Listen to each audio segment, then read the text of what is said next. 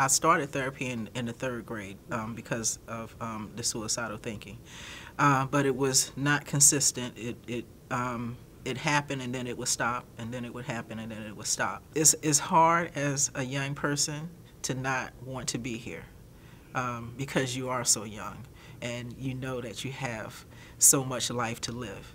And so to have those thoughts, are very hard.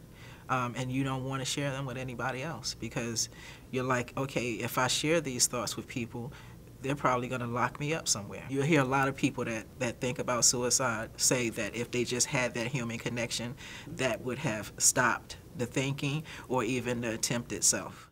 For me, when a person asks me how am I doing, and they actually stand there to wait to hear how I'm doing, that opens the door for me. I see so many people ask people how are you doing, and they're walking as they're asking them, and so just that intimate connection helps a lot.